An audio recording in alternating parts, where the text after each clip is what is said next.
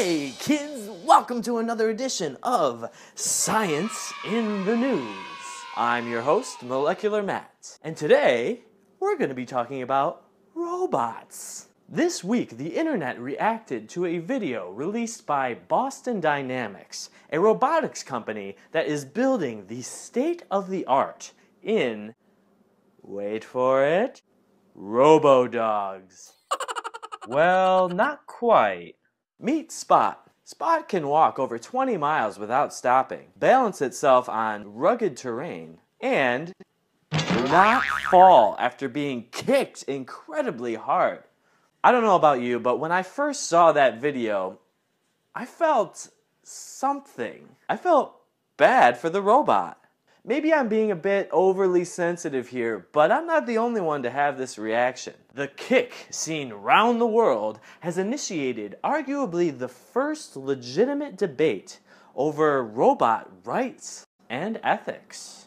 Many people found the idea of feeling bad for a machine ridiculous. You don't really feel bad for the phone when someone drops it and cracks the screen. You feel bad for the owner because they won't be able to check Facebook until they get the screen fixed. It seems the fundamental difference here is that Spot is physically behaving in a way that's very lifelike, almost instinctually. When our brains see a four-legged creature prancing across the field, we assume that object is a living thing. Of course, once you learn that the object is made of metal, it runs on an engine, uses electricity, and is controlled by a computer, that higher level of understanding might make you feel less bad when you see it getting kicked. But then again, who didn't tear up at least a little bit at the end of Terminator 2, when the machine was slowly destroyed by the molten metal?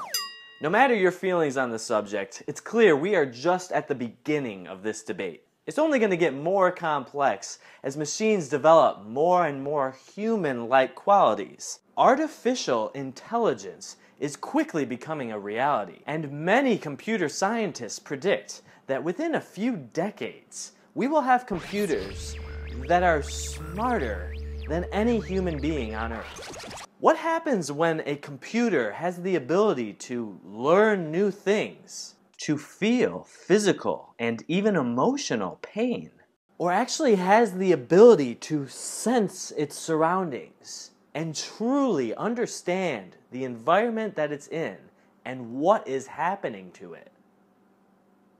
If Spot knew that you were picking on him, would you feel bad for him then? If so, why? And that does it for this episode of Science in the News. Post your thoughts in the comments section. Don't forget to subscribe and like us on Facebook. I'm your host, Molecular Matt, forever asking that important question,